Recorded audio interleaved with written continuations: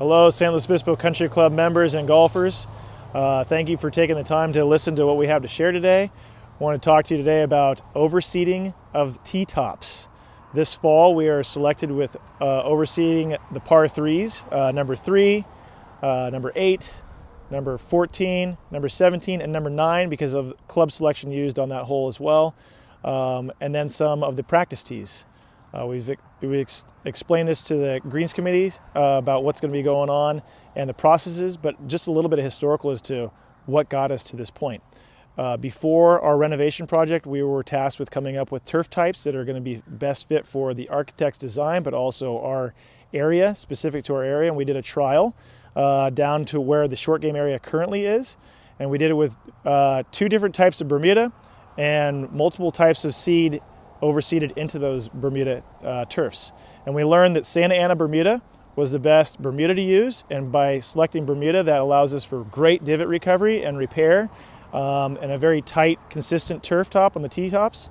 But then on top of that, we wanted to consider the wintertime. And in the wintertime, we don't have the color from Bermuda and we don't have the recovery, and there's, quite frankly, there isn't really a turf that is going to recover completely or fully like we experience in the summertime that we would have for the wintertime, but we can move the needle, we can make things better, we can improve. And by doing such, when we set up this turf plan during the renovation project, we selected Santa Ana to interseed bent grass into the Bermuda. So we've done a trial since then, a 2-year trial. We started in August of 22, and we selected a couple tees based on shady areas or full sun areas, and we put the bent grass seed in, and we tried multiple ways of incorporating that bent grass seed in to find the best success.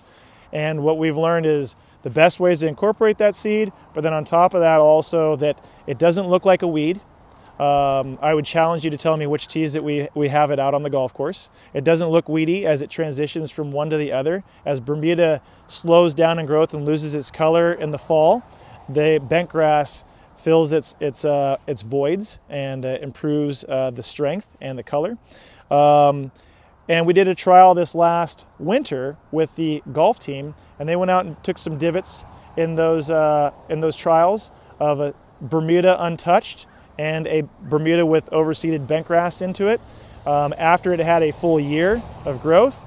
And we saw that there was definitely improvement. It wasn't that you're getting full recovery as fast as we can, but we are getting results that justified doing this and the overseeding process.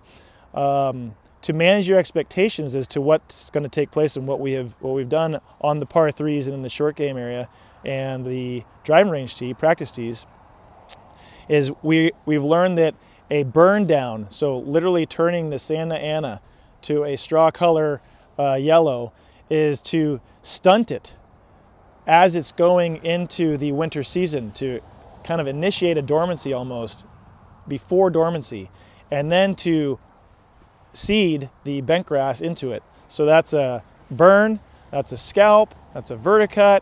Take it really tight, and then we put seed over the top of it, and we water and fertilize like crazy to get the seed to germinate and come up before the Santa Ana actually will recover, will rebound before it goes dormant. And it's a fight, it's a battle between the 2 turfs to bring the bent grass up, because we know that the Santa Ana will win come next spring. So we want the 2 to establish with each other, and by doing such, we burn down, and it'll be something that won't look the normal, and we'll be sharing photos within this video that show the look, to manage that expectation of what it is, but it is all to provide divot recovery, color, and better experience for the members, extending the growing season instead of maybe not having people able to hit off of the practice tees in November, maybe more in November months and more in the March months, to shorten that timeline where there isn't as many restrictions and provide a better experience for your membership. So thank you very much for following.